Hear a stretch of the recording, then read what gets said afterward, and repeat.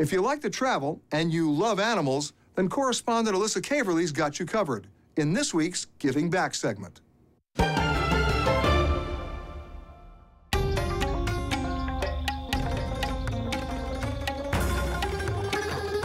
Southeast Asia is probably most well known for its humid climate, its friendly people, and of course,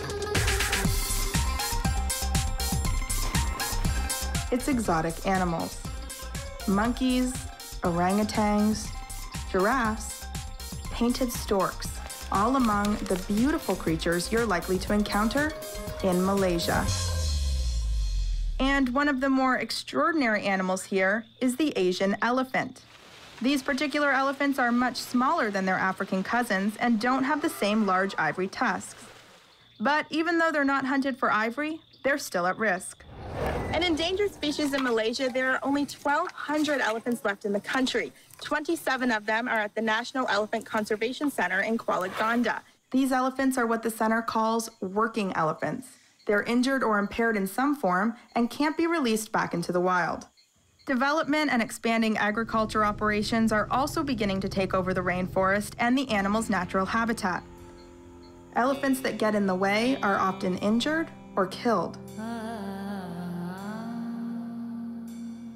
The Kuala Gandah Elephant Sanctuary uses their elephants to lure other endangered ones into nationally protected forests, where they can start a new life. Some criticize the sanctuary for taking these social creatures from their homes, but it turns out it's critical to keeping them alive.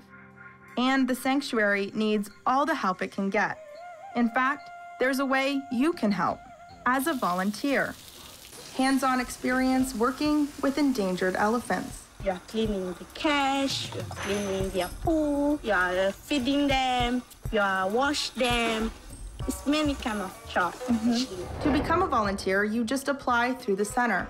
If accepted, you'll get to stay right on the grounds where the elephants live for a minimum of 5 days. But if 5 days is too long, there's another way you can help.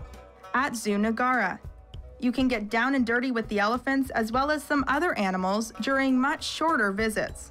The volunteer program gets you up close and personal pretty quickly. I'm glad I have these boots on. My little shoes would be soaked. So one of the things you do as a volunteer at Zoo Negara is you learn how to bathe and groom the animals. We're grooming an elephant right now. Her name is Kiki, and we're getting ready to bring her into the exhibit. So they groom them every morning in this area, and they bathe them to make them all ready for the day, and then they bring them back here at night for them to sleep.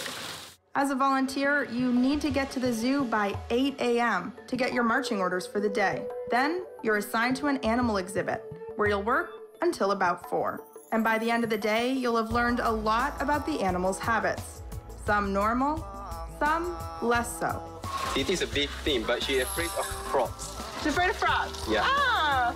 But Our elephant was afraid of frogs. Only her, not the other one. Right. So basically, you know the habits of the animals, you know the names.